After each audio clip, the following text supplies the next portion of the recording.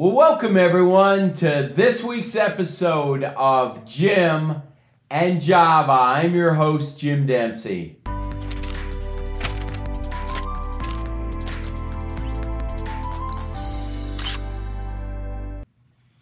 Well, welcome everyone. It's hard to believe that we're starting to approach the end of February already. Seems like it was just January 1 and here we are. We're getting ready to move into March.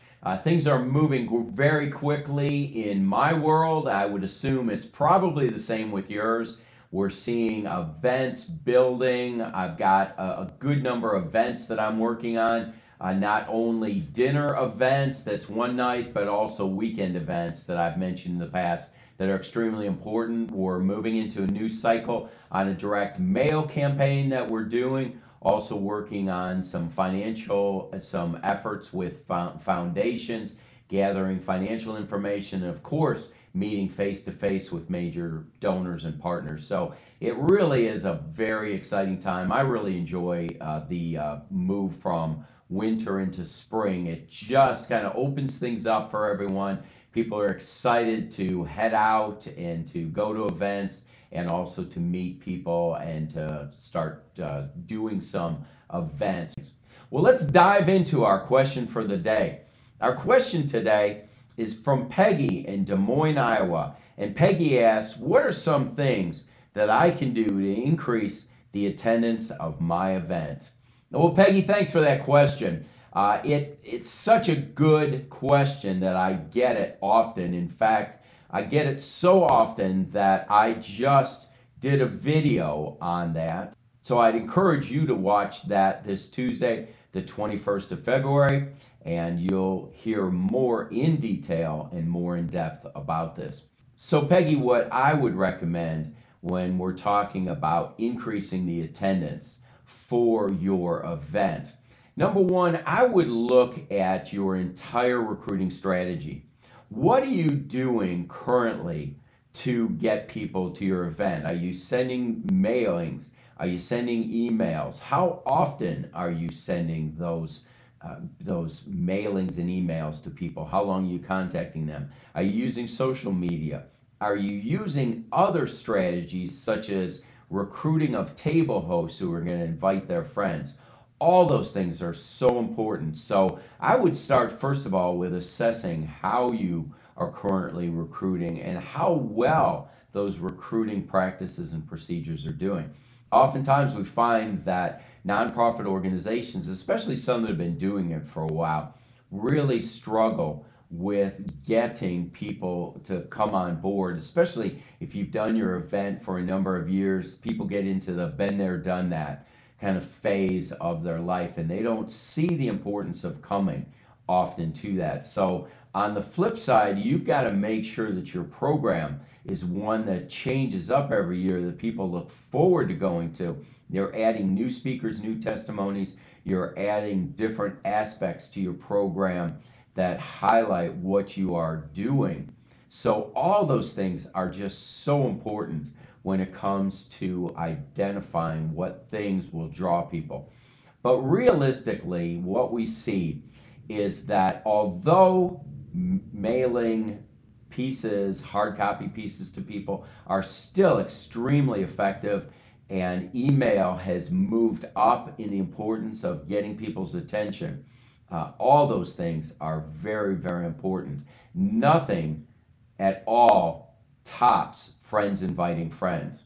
So if you can get a handful even to start with, and better yet, if you can get 20, 25, 30 or more individuals to agree to invite their friends to your event, not just any friends, not just warm bodies, but individuals who have a capacity and a desire to give. If you can get people to be hosts for your event or key inviters, it will be a game changer for your organization. Now, if you're currently doing some variation of that, I would say that you need to really look at who are you getting to be table hosts and how effective are those table hosts. Number one, I would start with what I refer to as a name storming session.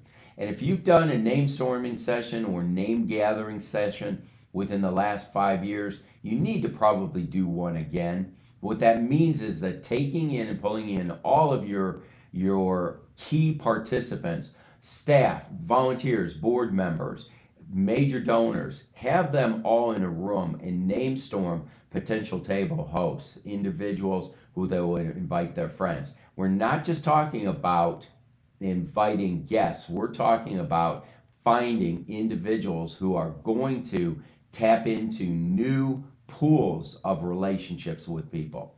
So you may have someone who you've asked to your dinner in the past. Well, they may be willing to be a table host and to invite their neighbors, their friends within their church. They may invite coworkers, individuals, pools of people who you've never tapped into before.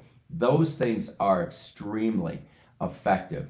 And friends inviting friends is without a doubt the key to this effort. You want to get them to find individuals who do have a capacity to give.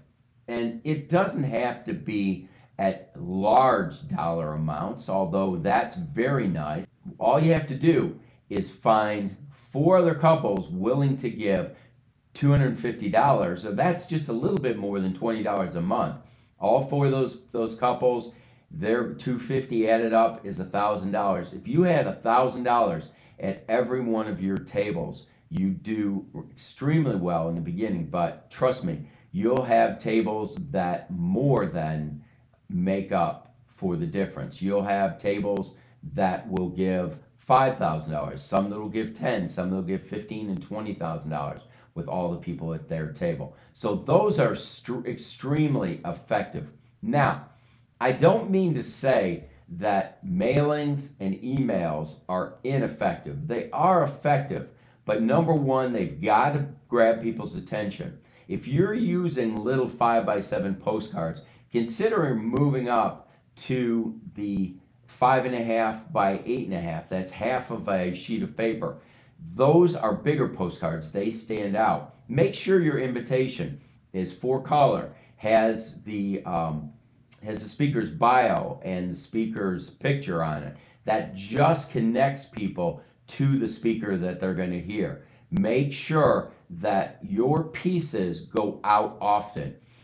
Most studies will show that it takes 7 touch points to get someone to come to an event.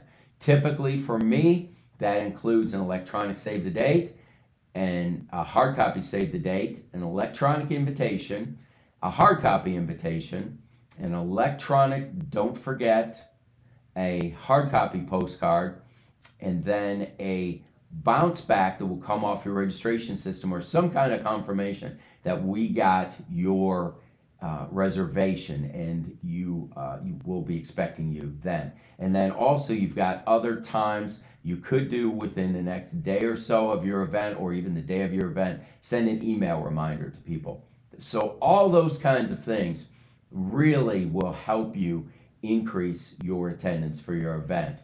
So I hope this answered your question, Peggy. It was a very good one, and as I said, please watch the video that I've got coming out next Tuesday, the 21st of February, and I hope that if you aren't already a subscriber, that you will please go down and subscribe and click the bell to be reminded of when the next video comes out. Follow me on Instagram at Jim W. Dempsey, or go out on Twitter and ask a question out there, also at Jim W. Dempsey, but use the hashtag Jim and Java so I know that it's part of this program. So I appreciate so much your tuning in and watching this program, and I thank you for all your efforts with your nonprofit organization to make a difference in our world. And as I say, I'm here to help you get fully funded this year. Thanks a lot. We'll see you next week.